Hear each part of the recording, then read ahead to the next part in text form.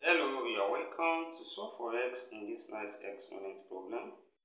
Here we can take the log on both sides and this will become log 12 equals to log 6 raised to power x.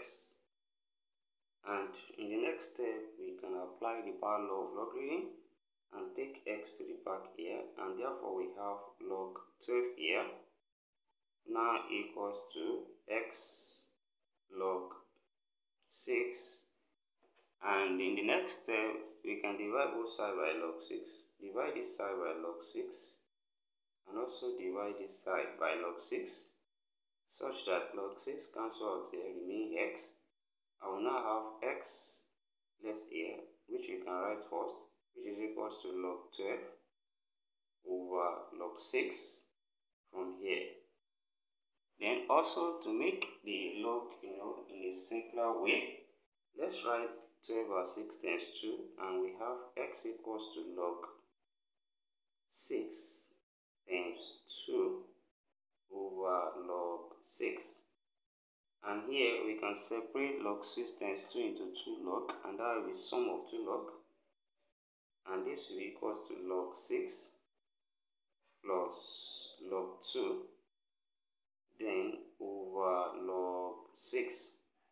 And which here we can still simplify and separate into two fractions, and this will be x equals to log 6 over log 6, then plus here we have log 2 over log 6 rather, and from here this cancel out and that become 1 left here. So we now have x equals to 1 plus here.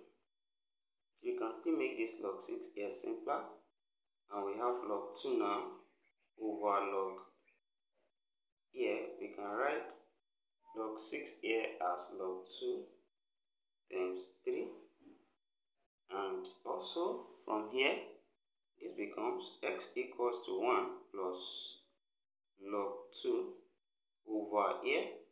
Also let's separate into 2 log, that will be sum of 2 log, that's log 2 plus log 3. And here we can easily make the substitution of log 2, which is, if we want to put it in decimal, 0.301, and with log 3 as 0.4771.